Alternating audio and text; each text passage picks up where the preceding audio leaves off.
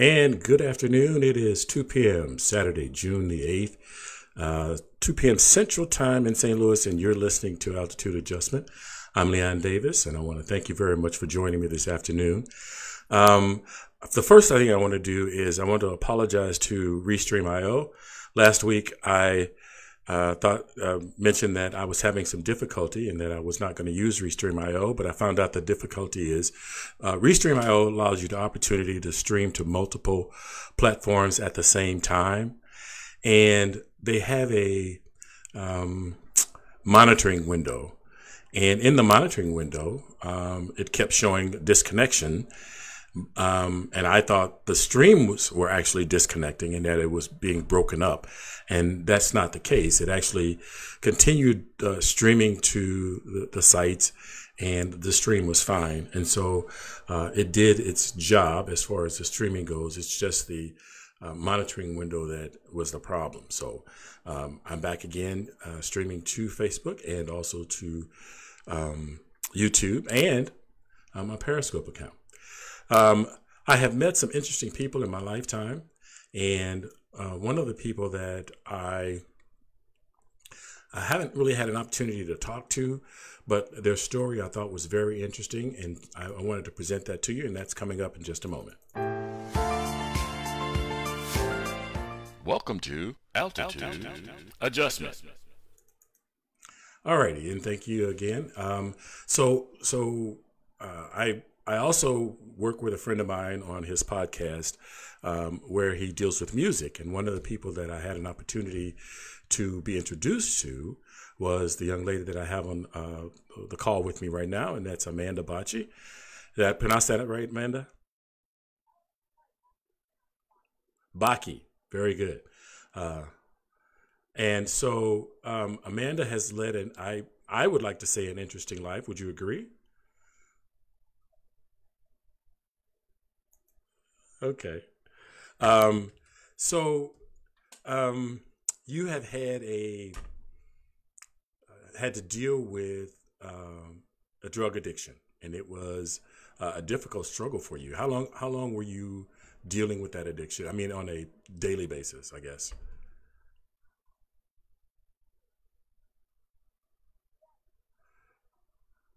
Yeah. How long were you active drug addict?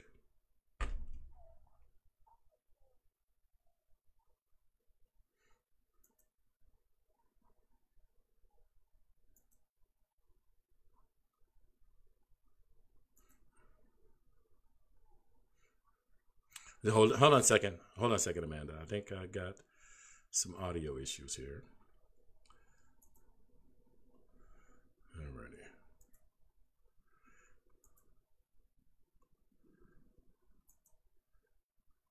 Sometimes, um, oh,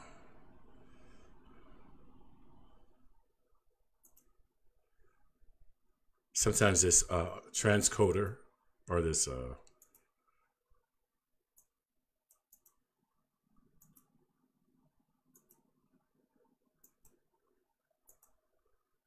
You there? Hmm, I'm not getting any. Oh, I can hear you. Yeah, just a second.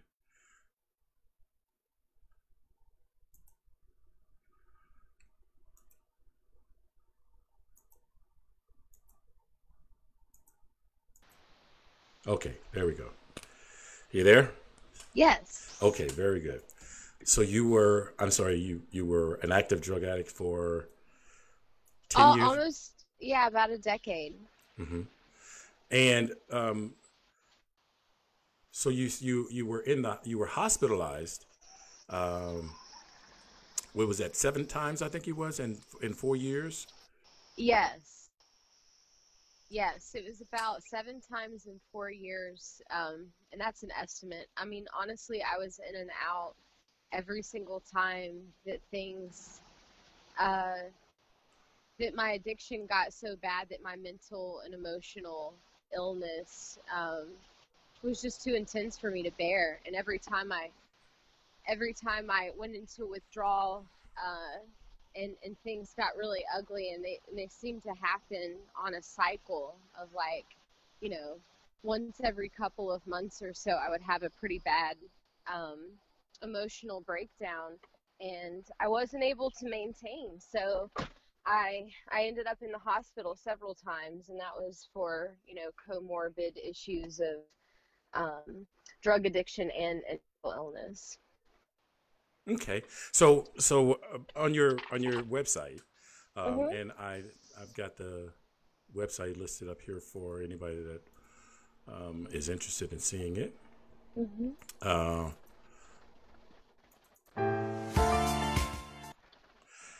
anyway, on your website, you went through and described the experience, and I picked out a few things that really jumped out at me. And this one statement: the destruction that occurred due to my drug abuse is the most powerful, tragic, and beautiful experience I've been through. Yeah. So what went into comprising that statement? I mean, it's, you know, we look at really negative things as though they're really negative, instead of looking at things that are incredibly challenging as a blessing in disguise. And honestly, you know, like if you've ever been in a 12-step program and you've talked to people, or you've even been in any of the rooms, like AA or NA, you'll hear people who say, "I'm a grateful recovering addict," and that's true, because they're truly grateful for that time that they spent being an addict, because it taught them so many things that they would not have learned. Um, and for me, that was my path. You know, I don't know why that needed to be my path, and I don't know that it did need to be my path. But the truth is that it was from that low breaking point and from that darkness that I grew, um, so dramatically. And now, you know, 3 years removed, I'm living a life that I genuinely did not believe would ever be possible for me. And uh, I mean, that's just the power of grace. Now, when you say a beautiful experience, so I understand the silver lining aspect of, as we meet challenges that we go through in life, and we come through those challenges, and we understand um, how those challenges go to make us better. Um, is that how you meant the beautiful experience aspect of it? Yeah, I mean, what's more beautiful than a soul transitioning from being uh, fully human into realizing that you're part of the divine. Like I can't that that breaking point was the point that brought me to recognizing my own divinity, my own spirit, my own eternal nature, that it exists regardless of this body or not. I can't imagine anything more beautiful than that. I mean, that was a transition that is just all worthy for me. Very good. So here's another thing that kind of jumped out at me now, and so some aspects of what I was reading, um, I recognize that I've seen, over and over, or at least associated with drug addiction.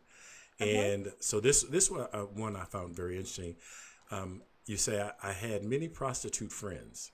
Sex Mhm. work is a typical way to make drug money. I knew all the pawn shop owners in my town because I sold everything that I had meaning or value to me. I stole jewelry and money from family members and friends. I manipulated and lied to serve my habit, and I watched people who overdosed and died to just wake up enraged that I revived them. And I found that interesting. So, what was that experience like? I mean, it's complete madness. Your your entire reality is so skewed that the evil becomes normal. Things that normal people would say, you know, that's truly evil, become a resource to you. Um, you know, like I can't explain to you how normal all of that was to me. Like the people that I was around, and they weren't friends, they were just drug using partners. And you would combine efforts to be able to come up with enough money for your dope. Hmm. So, and it's cheaper to buy in bulk than it is singles. So you would work with other people to try to, come to a goal. And I had a couple of friends who fell into prostitution and became back page girls. Um, and I'm just really grateful that I didn't go down that road. I mean, I was definitely playing, uh, with manipulating men, manipulating my family, in order to get gifts and money. And I mean, it was just the only way that I knew to survive. And and survival meant having dope. If I didn't have it, I did not feel like I could live. I genuinely, like, my thinking was so skewed that I thought I needed to have heroin in order to be a good parent. Like, that thinking, I couldn't get past the idea of withdrawing, of not having that substance, because I was so emotionally attached to it. Hmm. So, your brain is just in a very different place. Your experiences are in a different place. I mean, I saw a lot of people die in front of me and then come back angry that you revived them, that you brought them back to life, because you know, they're not high anymore. Or, where's my dope when they wake up? And then you're like, oh my God, they're gonna die again. So it it's just a very it's a dark culture. It can't not be. And your thinking is so far removed from what normal people, how a normal brain operates, that you can't compare. So what was it like? My guess is you've had to spend a lot of time rebuilding those family relationships that were probably damaged during this time of your life. What was it like rebuilding those relationships? Well, I'm sorry. Oh, what was it like rebuilding those Yeah, relationships? yeah. Or What was the process of rebuilding those family relationships? My guess is mm, that the family relationships became strained because of that. Is that true? I would say that the family relationships were pretty strained before it came to that point, which, uh, for me, my addiction really stems from early childhood of origin issues, which is common for a lot of addicts. That's not unusual. So I've got a lot of trauma, a lot of abuse, and some, not a lot, but I have had some really strained relationships in my early childhood with important people in my family. Hmm. And so this is really more or less a result of that that manifested in a different way, because that's what numbed all of the pain.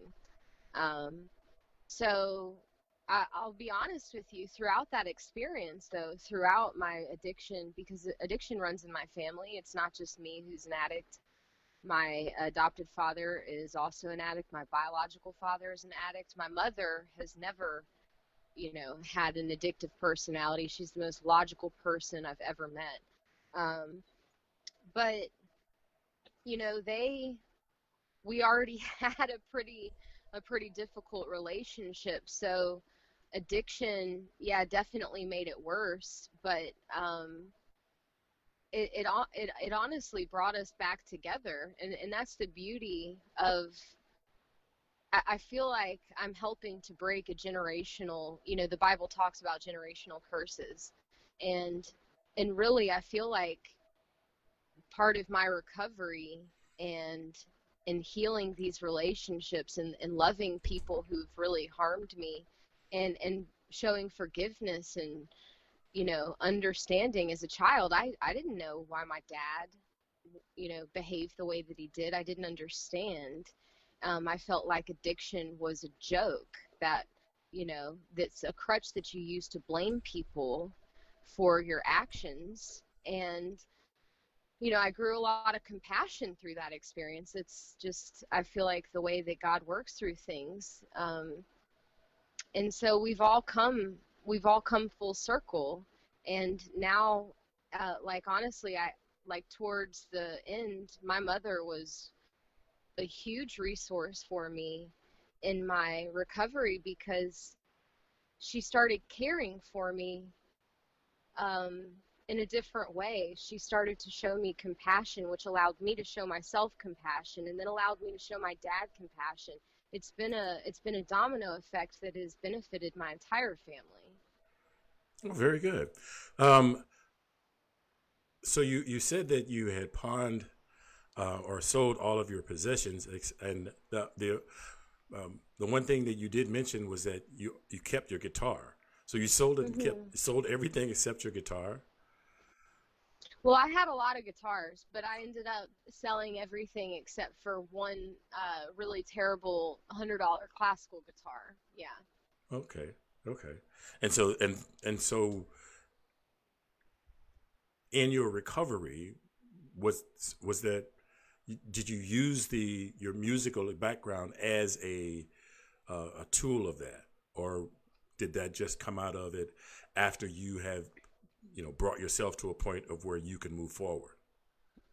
Oh no, like the whole time I was in active addiction, I I wrote music. I mean, I started playing guitar when I was 9. I've been writing songs since earlier than that. So music has never stopped being part of my self-expression. It's my favorite way to express myself. Um, and so I wrote throughout all of it the entire time. Okay. And so you've just now, is that what you do for a living now? Is that how you sustain yourself? It is. Yeah. I'm actually a songwriter for a church. And I uh, I perform, and I'm recording my second album now called Organ Donor. And this album is about the transition from heroin to heroin, where um, I was sick and in darkness, and then the transition into light. Okay. And so one of the things that you mentioned is that people only change when the pain of staying the same is greater than the pain of changing.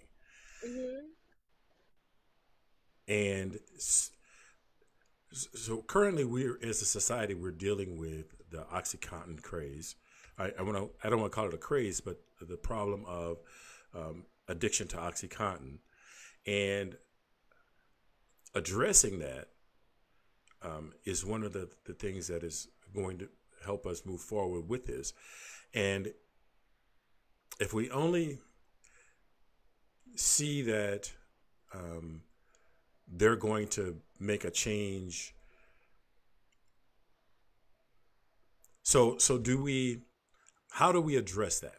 How do we help those people if we realize that the only way that they're going to make that change is when they feel like making the change? That all of the things that we can do to, because like you mentioned, you've gone to um, um, looking for the term, um, rehabilitation centers. You went to expensive hmm rehabilitation centers. You went to retreats, and um, this was because you chose to, not because um, necessarily um, of some other influence. Well, I mean, I would die. Like it. You have to be a very naive addict at this point, especially in heroin specifically, uh, which is where I ended up. Now, OxyContin was huge in the 2000s, and then up through, but Purdue Pharma has been under you know Sure. significant. Um, they've been heavily looked into, and they've been charged like Right. now the doctors are aware, like, oh, I don't need to give, 30 milligram OxyContin to someone who's had a tooth pulled. Like they're starting to get that. So I feel like the doctor culture is starting to shift to where they're really not over prescribing as much as they used to. And then the people who were over prescribed, for chronic pain or something, they're having to go to pain clinics, and it's just pretty much managing their addiction. It's not really affecting their pain a whole lot. So as far as the pill epidemic goes, I think that we're starting to address that in a positive way, because no doctor wants to have their license revoked because they're overprescribing pain medication, and that's right now. Now, in certain parts of the country, in West Virginia's had it really bad. Um, that could be different, and there's all different types of ways to get something that you want. But I feel like they're starting to do a tighter hold on that, which is what's necessary.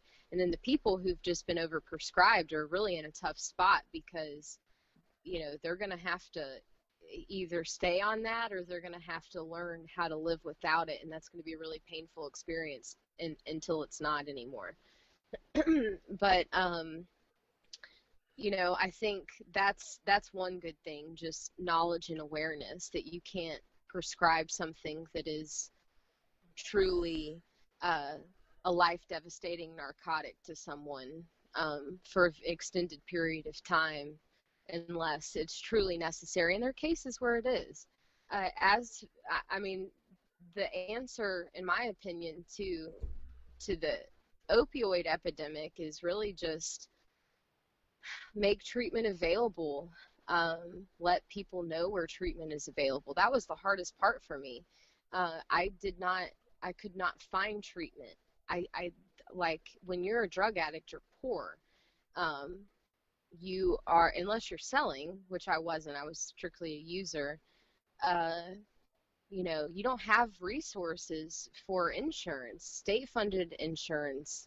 Um, I didn't have Medicaid. I had nothing. So what resources were available were ones that were state-run or through the ER, which was why I was hospitalized so many times.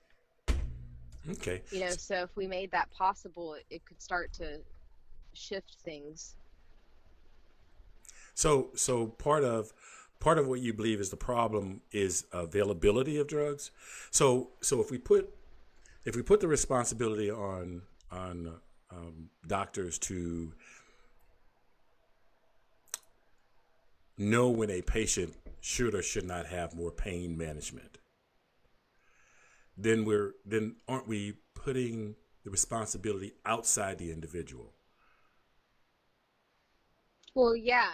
I mean, but if you're addicted to a medication that you think is solving all of your problems and you have a limited point of view, then you go to a doctor for a reason. And that doctor is supposed to help guide you in the best methods to cure yourself of whatever your problem is. If I have appendicitis, I don't talk to myself about it. I go to a doctor about it. Right, I understand that. So I guess I'm just exploring the idea that um, if we if we make people outside the individual, so a doctor does not, they'll give you a chart and it says, what is your pain level, right, and you point to something on the pain level. The doctor does not know right, how how bad your accurate your pain being is. is, right? And so Sure. if you go to your doctor and you say, um, I need something to manage this pain, and what you've given me at this point does not do it.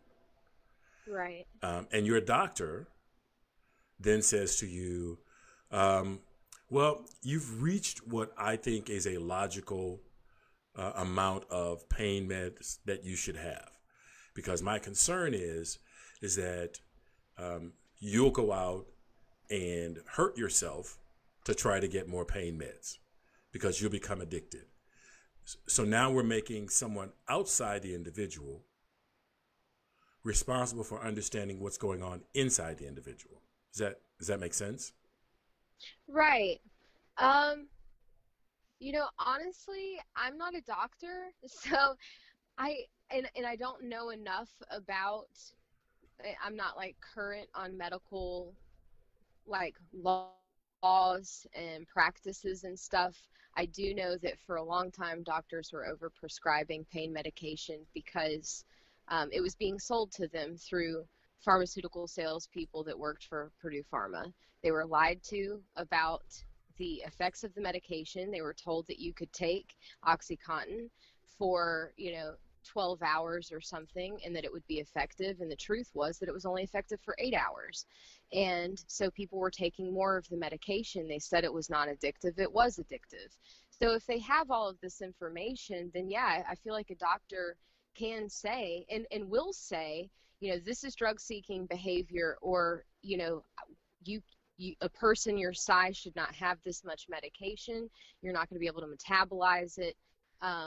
Because the truth is someone's going to become physically dependent. Now, addiction and physical dependence are not the same thing. That is correct. Addiction is a mental attachment, right, to a substance, whereas a physical dependence is you're taking it for a said purpose, and because as a result your body becomes right. So you will experience withdrawal symptoms, but it's not going to be in the same mental game that someone who's truly addicted and recognized that and was seeking it has. So there's a balance, and I really don't know what that looks like, but I know that in other countries that instead of prescribing opiates, that they consider, after surgery, pain is in your body for a reason. It's trying to tell you something, and part of the problem with opiates is that you think you're not hurt anymore, and then you keep moving and you hurt yourself more. Sure. So, recognizing that pain is actually a valuable thing for our body to have. If you can't feel it, then you don't know what way you're not supposed to move, or what you're doing wrong, or what's wrong with you. I mean, when I was in active addiction, I would be sick and never know that I was sick because I was on dope the whole time. I mean, it like almost took away everything. But then you run the risk of getting really sick. And I'm in a lot of support groups with heroin addicts and and other opiate addicts who have severe trauma done to their body because they just neglected it, because they couldn't feel it until it got so severe that they've got holes in their arms with infection. So pain, we have to change that perspective. In Germany, they drink tea after they have surgery as recovery. So just how we approach pain has to kind of shift, and I really believe that that's already happening from what I've seen. Very good. So one of the things you also mentioned is that feelings are not facts. Yes. And I thought that was I've talked about that, and I think it's interesting that sometimes what's the term, perception is just as powerful as facts, though. If I perceive that something is that way, then I believe that it is.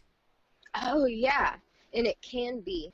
But I had to go through a lot of therapy, and I have a borderline personality disorder, and that's a pretty severe personality disorder. It means that I feel really, really intense emotions. They come on very suddenly, and it can feel like suddenly someone that I loved, I suddenly hate. It's been that stark before, and I had to learn, just because I feel that way doesn't mean it's a fact. Feelings change, thoughts change. We can't just succumb to to every single whim that our body has. That's what mastering control is. I allow myself to feel, but I want to not invest in every single emotion that I feel, because it's just a feeling. No feeling is going to last forever. It's always going to change. And attaching yourself to an emotion and saying, I am this, is just not true, because you're not, and it's something that will pass, or it's something that you need to take action on and just recognize. So, I don't not listen to my feelings, but if my feelings tell me, you feel really bad, you should go do heroin.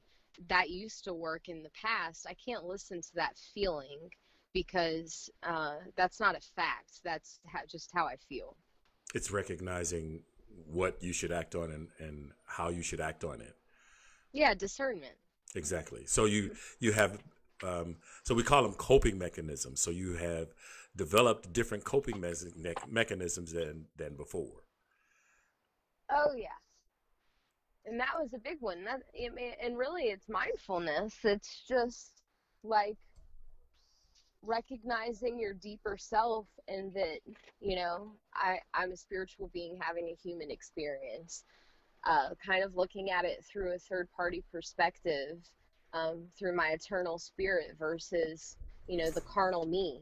And that's the transition that's taken place. And it's been really, it's not like it'll never be done. Like I'll never be fully transcended, I feel. But, um, but that's been the biggest change that's happened within me, is that I can see the spirit me that is eternal. I can also see the carnal me, which is fully in the flesh, and recognize that I don't have to indulge in every single thought and feeling. I can let things go. Okay, so we've actually reached the 30 minutes, and I have a couple of questions, and then I'm gonna say thank you very much because I really do appreciate having a chance to talk to you today. The one is, tell me a little bit about your music. Okay. Well, I have a band. My name is Amanda Baki, and the band, Amanda Baki and the Americana Soul Flood. And all of my music is really expressing all the things that I've been talking about, just this transition from heroin to heroin. Oh, okay, okay. And Amanda Baki, you can be reached at amandabaki.com. Mm-hmm. And that's BOCCHI. BOCCHI, yes. And let's see, there was one other question, and it's escaped me. I'm trying to do three things at one time, and keep a thought in my head, so that runs. So give me a second. I'm gonna close off the podcast. I do again. Thank you very much for taking the time to talk to me this afternoon. Yeah, thank you so much.